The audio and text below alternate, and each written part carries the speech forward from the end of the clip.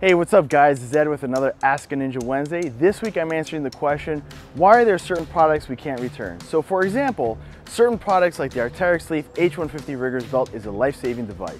Once these are sent out and shipped and opened, they are possibly tampered with. And since somebody's life will depend on these products, we can't really get them back. These are items that have to come directly from the manufacturer and are packaged in a certain way where they can't be opened, and once they are, that's it, no returns. So make sure you check out the website. We'll post it on there if something can't be returned. If you got any questions, reach out to us and we'll answer it for you. See you guys next week.